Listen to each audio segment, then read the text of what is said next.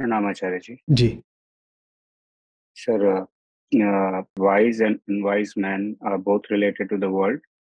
On the periphery, both wise and unwise persons' attitude towards the external circumstances appear to be same. Wise man will also mourn, man will also mourn, and so on and so forth. These all look to be quite similar in nature.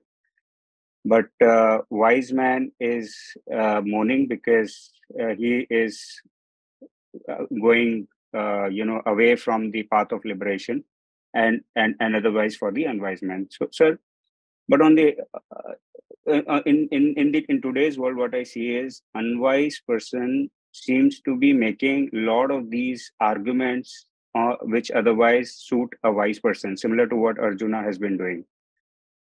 And on the contrary, these people are revered more as opposed to a wise person in the world today.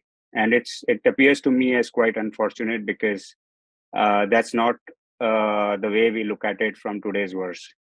So I just wanted to have your view on this, sir.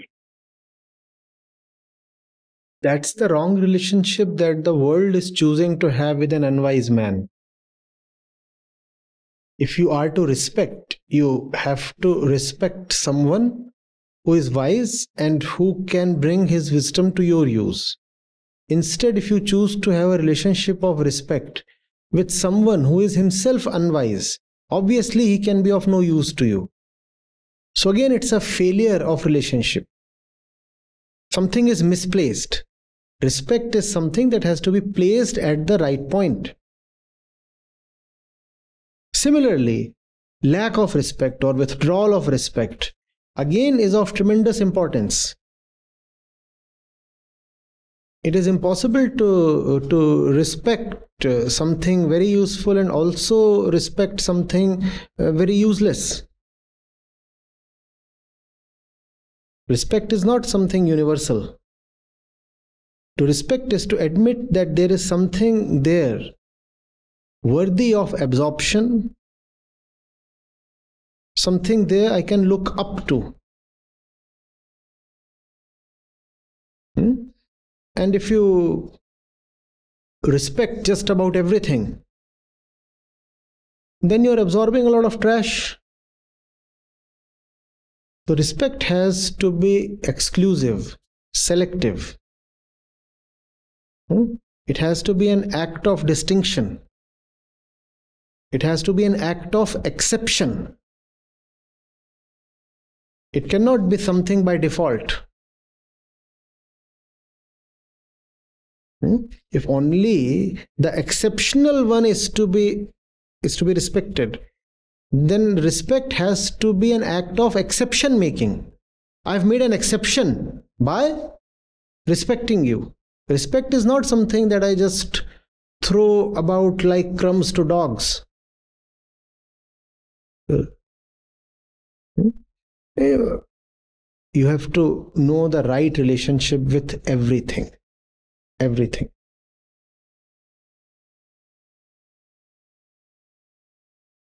Sir, even in case of mourning for living or dead, as what is explained in today's verse, mourning seems to be revered in today's world. It's like almost people who are mourning seem to get a lot of sympathy, as opposed to having a wise man telling that this is not the one that you should be mourning for, because it is that person living or dead is not taking you to. It is assumed that the mourner knows his mind.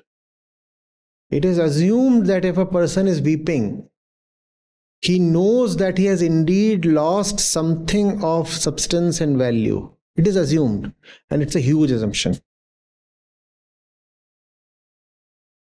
I find you weeping. I come to you with consolations.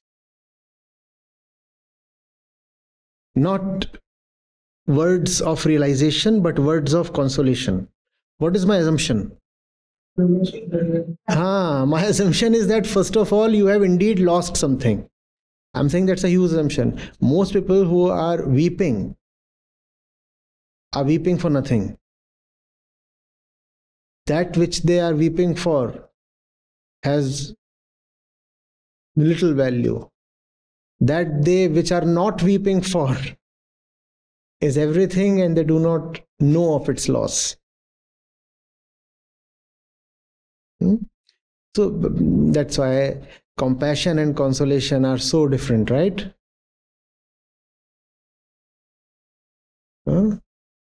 Sympathy and empathy are very different.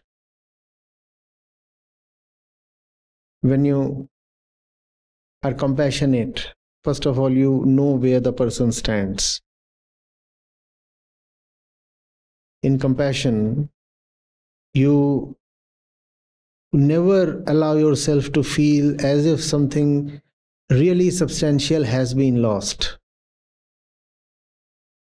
If nothing substantial has been lost, what then is compassion for?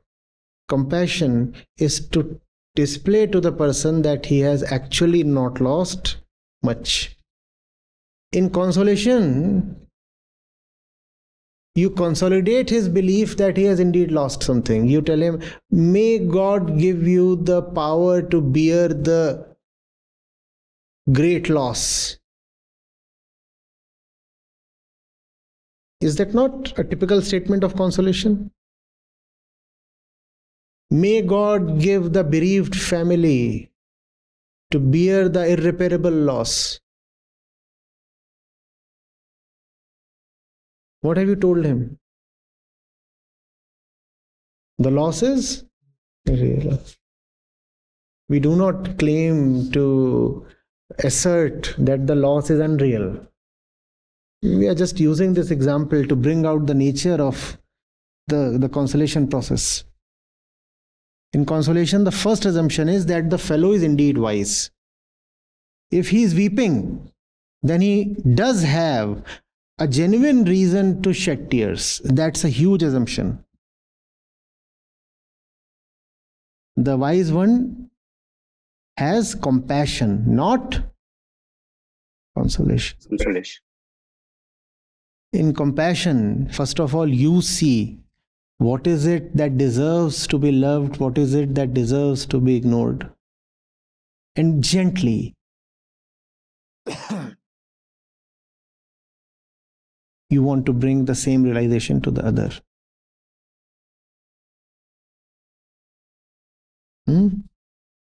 Son, you are weeping for something that must not be wept for. Son, there are other things that you must rather be worried about. You're totally ignoring them in your melancholy mood.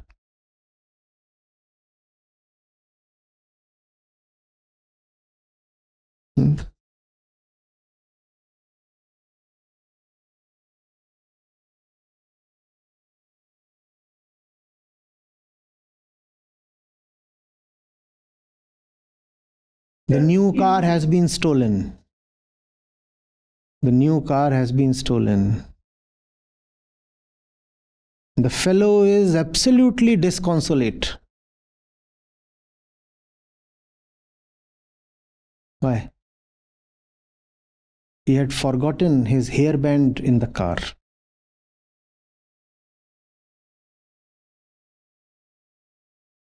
You have no measure of what deserves to be wept for.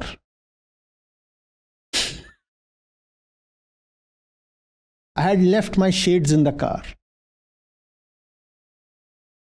That's mentioned even in the FIR. The FIR says my shades have been stolen. Incidentally, they were in a car, a newly bought car.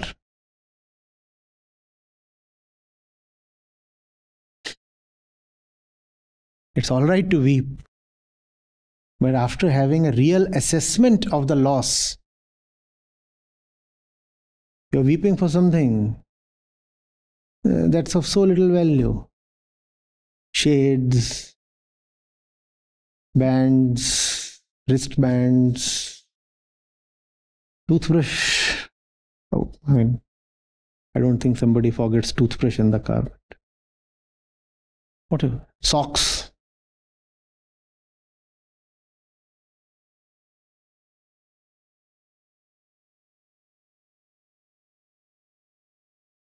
and you have no feeling for the real thing, for the big thing that you are losing. The saint will not say, do not cry. He will say, cry for the right reason. Cry you must, but for the right reason. Your problem is pettiness. Your problem is misplaced attention.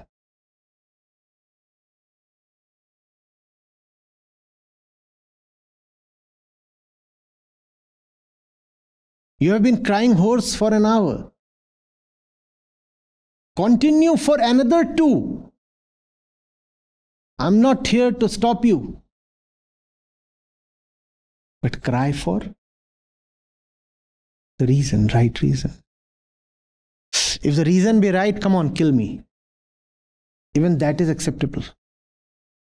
If the reason is right, everything is acceptable. They say all is fair in love and war. No. All is fair in the process of realization, liberation.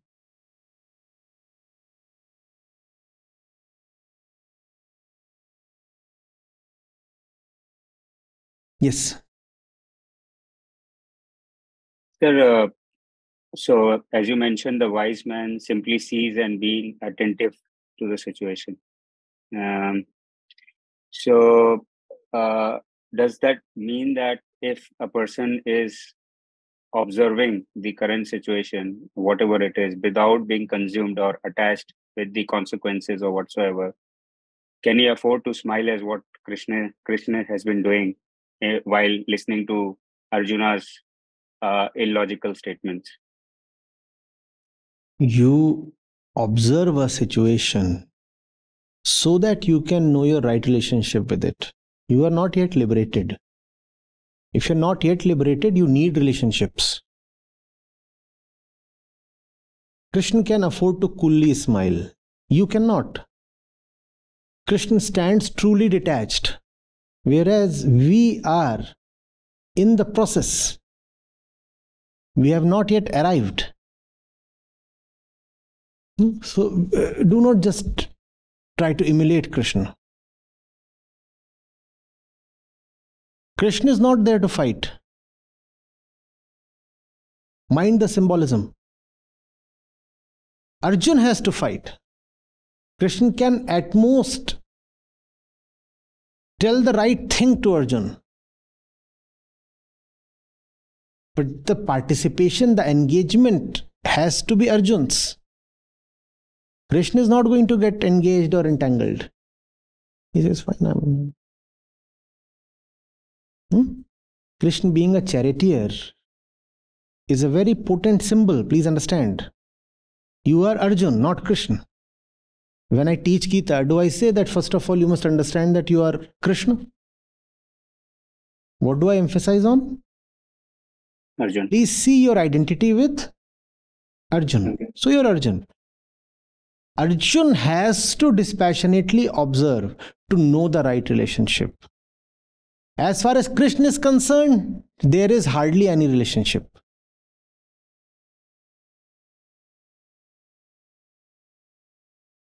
Right, sir. Arjun's position is of greater use to us because we are like. So when it comes to Arjun, remember there has to be a relationship. You have to go through the whole thing. You have to navigate through the entire spectrum of relationships. You'll have to see sadness. You'll have to see closeness. You'll have to see coming together and then falling out and patch-ups and breakups and affiliations and disillusionments. You'll have to go through the entire spectrum. You're not Krishna. You're not Krishna. Your job is to know how to navigate. You cannot say you are at the destination, therefore you don't need to navigate. You do need to navigate. You're not at the destination. And to navigate, you must know your relationship with every turn, every bend, every signal, every symbol, and every part of your vehicle and your body. You must know everything. You have a relationship with everything. Spirituality is not about bringing an end to relationships. It's about having right thing. So that classical faded image of the spiritual man just dispassionately watching everything with a smile is not very useful. What smile? You're supposed to laugh, you're supposed to cry, you're supposed to burn in anger and envy. You're supposed to dance. You're supposed to put yourself together, and you're also supposed to break down. You're supposed to experience every bit of it.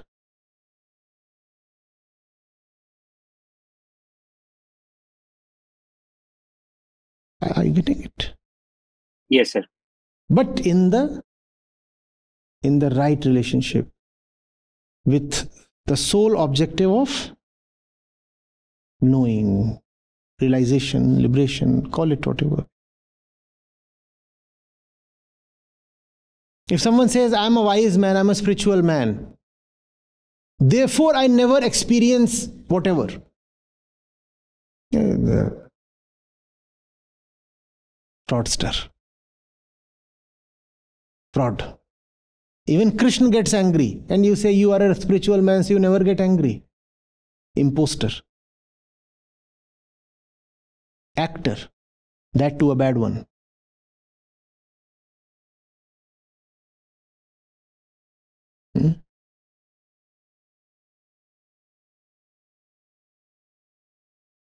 I'm a spiritual man. I've never experienced lust. You're not a spiritual man. You're just impotent.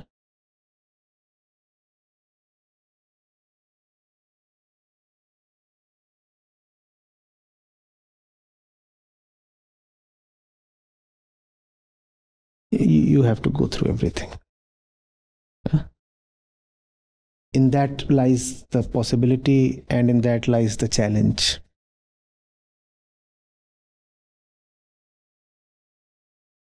Sir, based on the relationship that I carry with the Prakriti, um,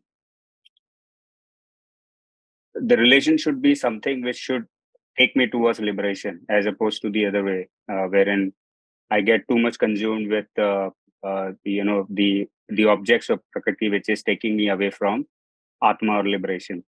So, sir, my question was uh, that often at times when we have these relationship and we kind of make use of it to go to the liberation, we can seemingly use something which could be of uh, you know godly nature, for example worshipping the gods, etc., and then we get too much consumed with that, which actually in a process makes us a little go off track towards the path of liberation and to reach to Atma.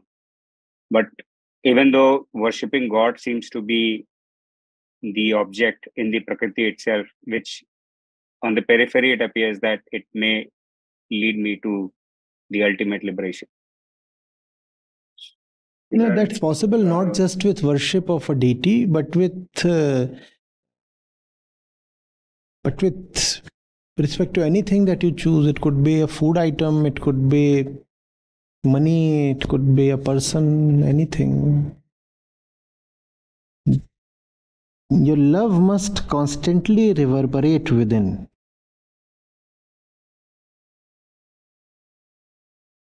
Even as you are looking at the one in front of you, you must remember the one in the middle of you.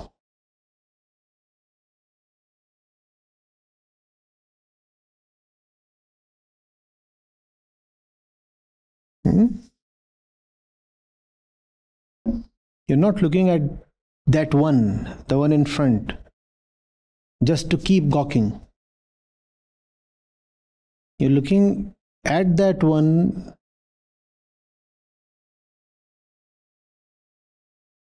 so that something within can materialize.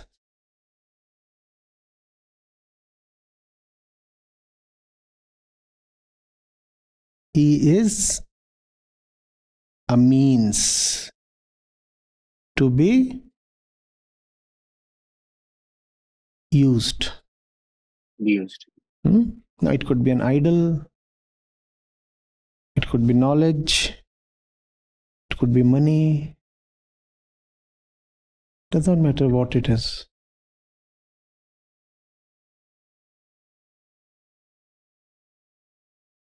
It puzzled me for a while. I had I read this story. I was very young.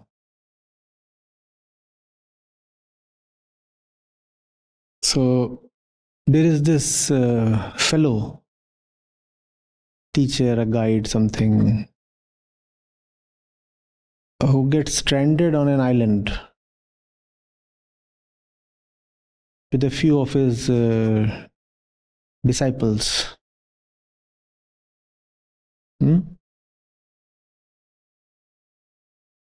So what to do, how to survive? So initially he forbids them from eating anything. He says you will not eat anything. And the challenge is survival. And they are all capable disciples. He forbids them from eating anything. And himself, he eats. He keeps eating and he says, none of you will eat anything.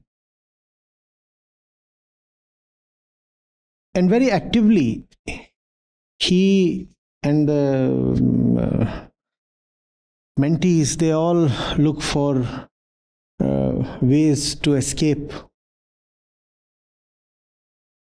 And then they do discover some way to escape. But it turns out that the escape will take a few more days or a few more weeks, something. And their resources won't last that long. The food, that is.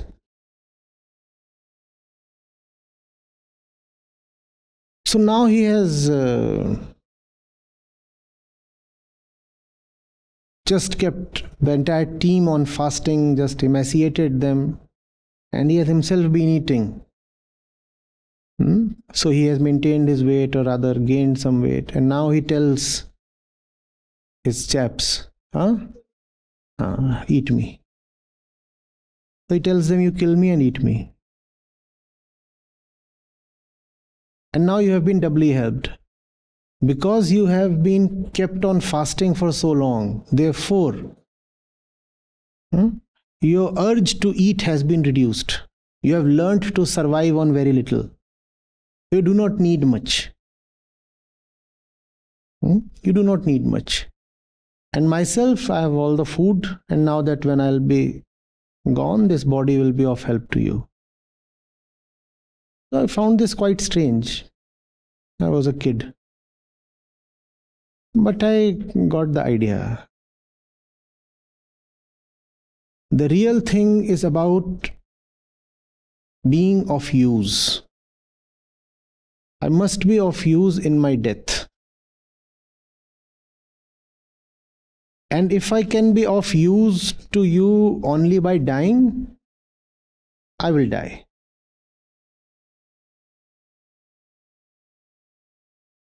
And it's not that I am saving you just because it's a moral virtue or something. You guys deserve to be saved. You are young, bright students who have life in front of them. I am graying and aging. So even if I'll live for a few more years, and I'll anyway be down to ashes. So you consume my body so that you can survive. So the entire narrative had two different parts. One, where it appeared that the teacher is actually being cruel because he is eating all the stuff himself and he is keeping the others on very major diet. You will not eat anything. And then one day he says, fine, now you have learned to survive on nothing. Now you can eat me. Who will call this entire interaction as one of love? No. For us, love is roses and candies and choco boxes.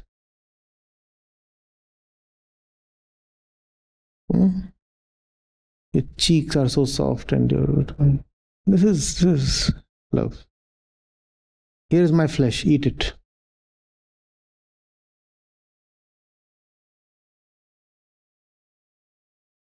Jesus said, my blood will be your wine, my flesh will be your bread.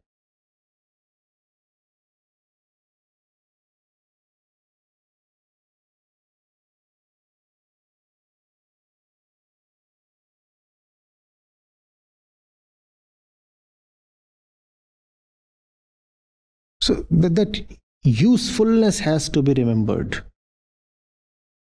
It's a different way of looking at yourself and the other and the relationship.